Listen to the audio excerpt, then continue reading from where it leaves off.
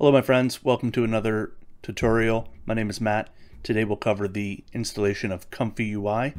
It's the node-based alternative to Stable Diffusion Automatic1111. And we will start by going to the ComfyUI page on GitHub. You'll find the link below. I'm going to post this one on YouTube so you'll see the links.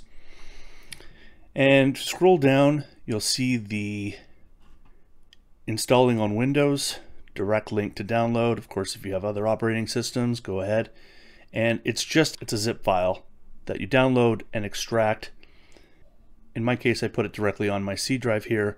And the first thing you want to do is to configure the paths, assuming that you're coming here from Automatic, then you already have your checkpoints. And so you don't want to copy those over. You can go on to the ComfyUI directory here, and you're going to see the extra model paths YAML file. Now it also has the extension example, which means we have to delete that. Yes, we do want it to change. And from here, all you're going to do is put in your base path to your drive where you keep your other Stable Diffusion. And so in my case, it's just SD5. And the checkpoints will follow after. The only thing that won't work will be the control net. You should put that in manually because typically the control nets on Automatic are stored in the extension / control net / models directory. Now we can save that. Remember to remove the example, and we can load it for the first time using the GPU bat file. It loads pretty quick. Once you have ComfyUI loaded for the first time, it'll look like this. This is the default layout to get you started. And you'll want to check to make sure that you have your checkpoints loaded correctly from your directory that you customized. In this case, I have a lot that I'm constantly testing and never wanting to throw any away. For Stable Diffusion 1.5, I'm currently enjoying the Epic Photogasm and Natural Sin. These are good checkpoints.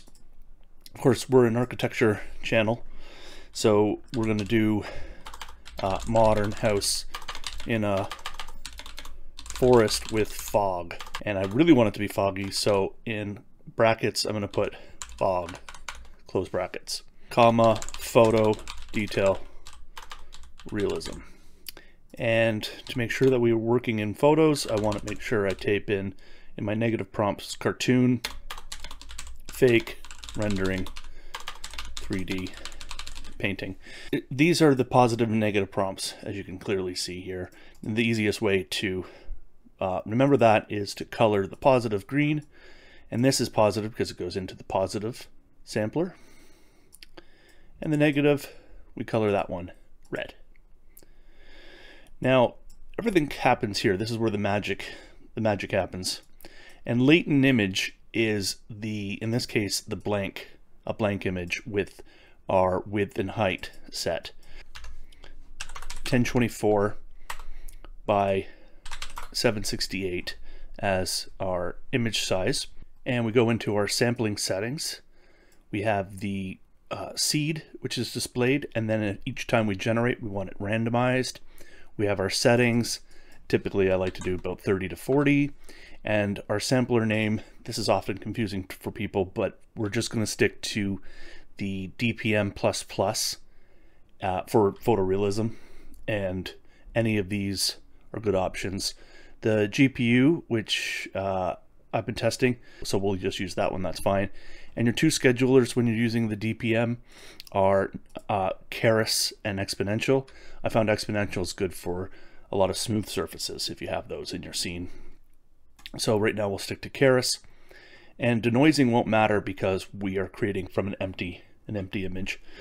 And I'll just cover this. Basically, we have our checkpoint loaded, which has to be controlled. The clip is the vision encoder for prompts to identify objects, and the VAE is the encoder to convert a pixel bitmap image into a latent image for the denoising process. That latent image has to be decoded into an image. That's why this is here. So we can hit Control Enter to generate our first image, which you see will save into the Comfy output directory. And here we are, we got that, definitely the fog is happening because we put that in brackets, so that's good. And if we want to generate from image to image, we will delete this, and now we're going to replace the latent image with a loaded image. And so there's two ways to bring up a new node. The first way is to right click, add node, and then we pick from here, we're going to do an image, load image. The next option is to double click on the left and type in, get a search, and I know what I want to do is load, so I put load in. And then the third option is to drag it out from the node, and it'll give us our suggestions. And in this case, we want to do a load image. However, you have to encode something. You have to encode these images first. So actually, this has to go from latent image into a VAE encode, which is the inverse of the decode, of course. Unlike starting with an empty slot, in this case, when we're loading a bitmap, we have to have it encoded into a latent. And you can see here there's two node connectors. One of them is for the VAE to come from our checkpoint. And now we only need one of these. And so I'm going to load a file. What we'll do is we'll try to convert this image into something foggy, okay? And you can see that I've reduced this. This is a 3K rendering that I brought into Photoshop and then reduced to 768 for testing. That's for speed, okay? Yeah, so this is a raw render from 3ds Max and FStorm. So we go into Pixel, and from here, everything should be working. Of course, first thing you'll notice is that it doesn't look anything like our saved image, looks nothing like our original, and that's because of the denoising. The denoising is right now, let's call this 100%, and so it's 100% generated from our prompts, both the positive and negative prompts. So if we want a combination of the two, we have to bring our denoising down to a value in which it'll mix the two prompts, or sorry, it'll mix basically the prompts and our base image. And we can do that at 50%, and then we'll get some sort of combination. All right, so it certainly has the fog, but it doesn't of course have our architecture, which is important. So we can lower this down further, Control Enter to generate, and yeah, that's pretty close. And it's definitely foggier. So I'll show you how to install ControlNet. We want to install this really cool add-on to ComfyUI. It's called the Comfy Manager. And so I have that here. You have to just simply Google search. You can look down below for the link. The ComfyUI Manager. It requires us to have git clone installed. There's some other methods, but this is definitely the easiest one. And you should have Git for Windows installed, which is Git for Windows, and you simply download that. It allows you to put command prompts. It'll directly download and install some software. So the instructions here is to go into your custom nodes directory. We're going to copy that into our ComfyUI extra nodes, custom nodes directory. And so here's a quick little trick, is that you go onto the path and you type in CMD, and that'll load you right into the directory where you need to be. And as the instruction said, we copy git clone and then the address and press enter, and now you have it installed. It's that easy. We can close this. We do have to restart our back end ComfyUI. So I'm going to close that. Run this again. Now, what's really cool about Comfy is that you can see it's loaded a second window here. I'll close that because every step is saved automatically. So when we close this and reboot it, we don't have anything lost. And now we have the manager button down here, which can install everything from additional models to custom nodes. And it also can allow us to quickly check for updates. Okay, so right now we want to have some ControlNet installed. So we go to Install Custom Nodes. These are ranked by the creation date. And the first one is, of course, the Comfy Manager, which is itself a custom node, as it says. So here we want to install the ControlNet features. All right, we need preprocessors. We want the ComfyUI, the Comfy rolled custom nodes, and we also want the advanced one. So we can install all three of those. And we have to restart, so no big deal. Close that. Close this. Close the window. Restart it. Okay, it takes some time, but again, because we closed that, it pops up again. We have our where we left off, and now when we go to look for our ControlNet features, they should be loaded here. ControlNet. Okay, so there's a couple things we need to do. We need a ControlNet loader, ControlNet apply advanced, and we need our preprocessor, Laris preprocessor. Let's do it the other way, where we have our node, we go ControlNet, preprocessors, normal and depth, and the Laris. Okay, so our Laris, we're going to put this up here. So we need those three things. Okay, and the first things you can see when you look at this for the first time and you think, how am I going to connect it? Well, the first you can get a couple clues by the fact of that it's all nicely color coordinated.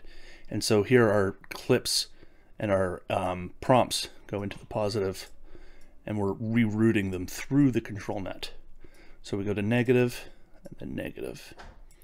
And now we have to connect to our ControlNet. Which ControlNet are we using? We're going to do depth, and so we're going to be loading a depth model. Now, these are the ones that it comes with, however, and I didn't put it in the pathway. So there's a cool thing to automatically bring in missing models, and that's to go into the install models. And in this case, we need a depth model. So I search for depth, and we want a ControlNet version 1.1.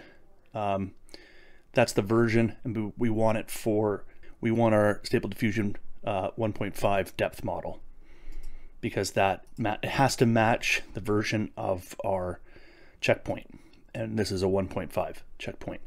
I hit refresh, close this, and now I should go in here and I have my model. So it's automatically downloaded to the right directory, which is super convenient.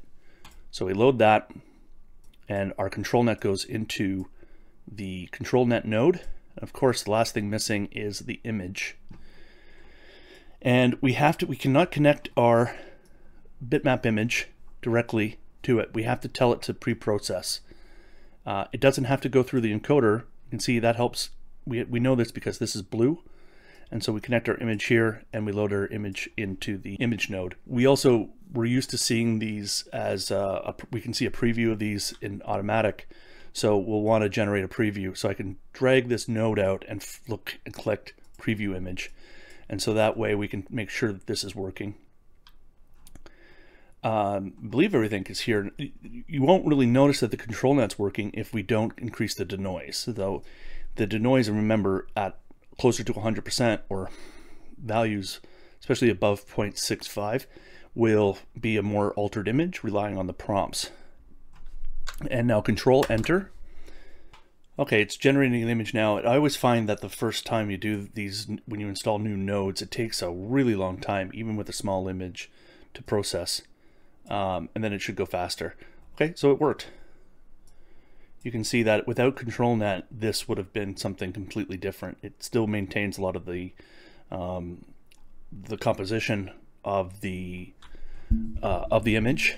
We can change the denoise. Of course, if we kept that at 0.7 and we bypass the ControlNet, you'll see that this will be something completely different.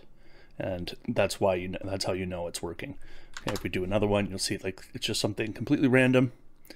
Okay, so I think that's it. The one thing that you're probably asking is, how do we load more ControlNets?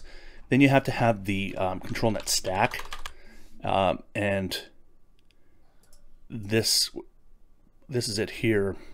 So if you want to do multiples, You can skip all of these, and you still have to use the preprocessors, but you select from all the ones that you have downloaded. You can select your control nets here and turn them on and off, and here's the value. So it's basically this all stacked together, and then you load your preprocessors in to match each control net's model.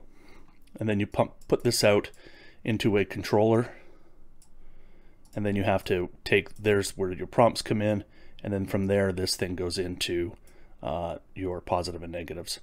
One thing that's important to know is that you can take processed images and load them, and then it'll come up with all the nodes.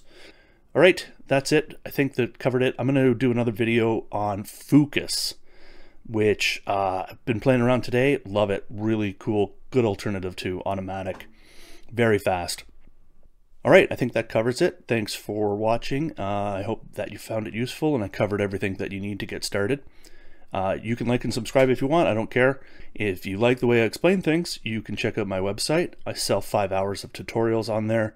I'm going to be putting it on a more robust online system for teaching you how to incorporate AI into your everyday architecture workflow. So you can check that out in the link below. And thanks for watching. Have a good day.